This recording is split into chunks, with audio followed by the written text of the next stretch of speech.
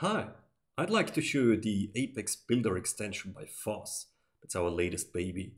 It's a browser add-on. It's available for Chrome and for Firefox in the respective stores. It's free, it's open source, and it enhances the Apex application builder.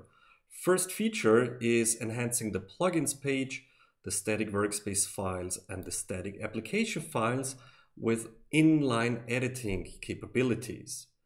So what we're looking at is a brand new app.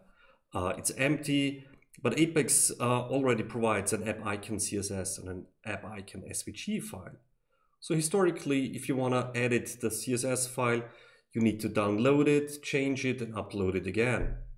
So what the FOS add-on does is it brings in this edit file section on top where you can pick editable files like the app icon CSS.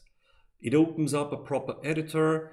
There is syntax highlighting, there is IntelliSense, you can full screen it, you can use Control or Command S to save and so on. But you can also create new files.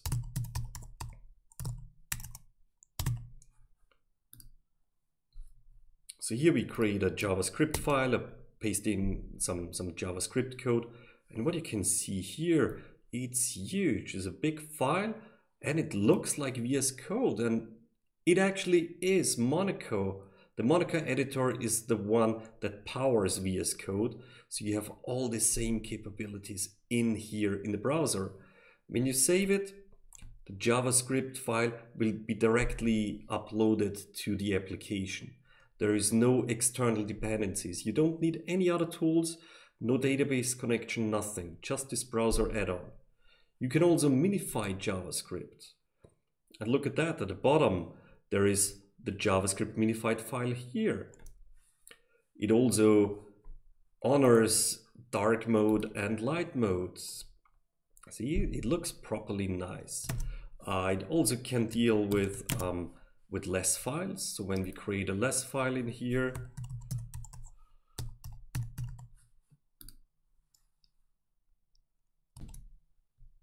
we can see that's our less file, we can save it, and we can also compile it.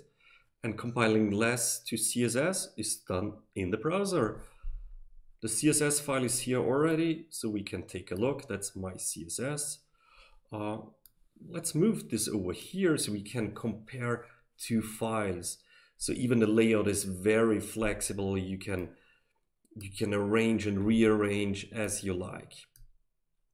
Let us know how you like it and what we can do better. There will be more features coming in the near future.